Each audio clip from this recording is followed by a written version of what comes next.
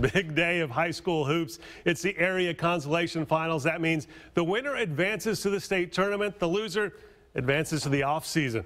Third-ranked Jenks taking on Broken Arrow. Late first quarter, Chase Martin at the top of the key for three. Trojans up 4. Seconds left in the first half. Martin again, this time from the corner at the buzzer. Jenks up 6 at the half, and Chase excited about it. Early third quarter, BA's Anthony Allen, I call that a dunk. It's a thriller, but Jenks goes on to win this one 56-46 in overtime to advance to state. Sand Springs and Owasso, second quarter, Marlo Fox with the play of the game. Behind the back and lays it in pretty. Sandites up 10. Later in the second quarter, Trenton Ellison for 3, and he's fouled. 4-point play. Owasso gets within 4. Third quarter, Sandites taking over. Davin Richardson getting points inside. Sand Springs wins 64-50.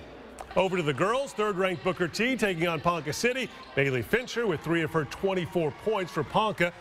Second quarter now, nice 10-zip run for Booker T. Honesty Smith caps it off with the layup. Before the half, Yvette Mayberry for 3. Hornets up 12, but Ponca City comes back to upset Booker T 68-64 in overtime. Sapulpa versus Mustang now. First quarter, Talia Pogai gives the Broncos a 4-point lead. Second quarter, Sapulpa's Tamira Poindexter takes it to the rack. Chieftains up 2. Sapulpa expands that lead. Fourth quarter, Poindexter spectacular. Sapulpa is going to state. The Chieftains win 66-57.